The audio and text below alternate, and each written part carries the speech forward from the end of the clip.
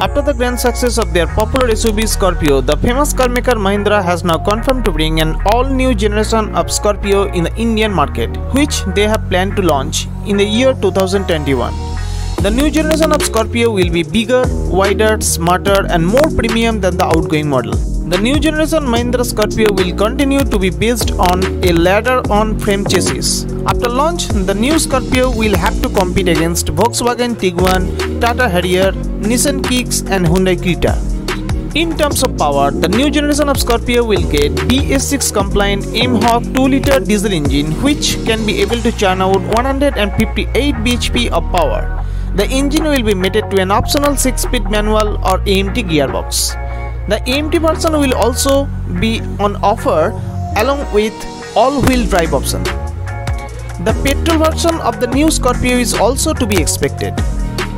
Talking about the exterior design, the new generation of Scorpio will be no doubt more muscular, sportier and premium in look.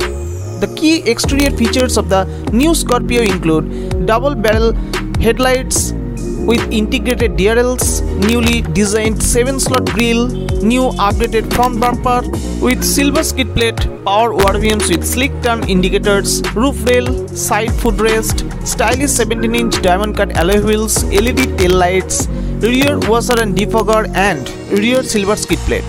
The interior also is expected to get more premium features including spacious cabin, dual-tone dashboard, power telescopic multifunctional steering wheel with steering mounted controls, touchscreen infotainment system with Apple CarPlay and Android Auto climate control, push button start and stop, ambient lighting and premium leather upholstery.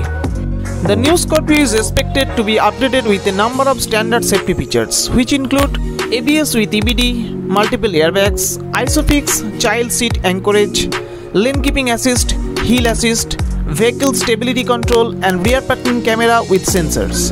According to Mahindra, the new generation of Scorpio will come to the market in the end of 2021 at the expected price of Rs 10 to 15 lakhs.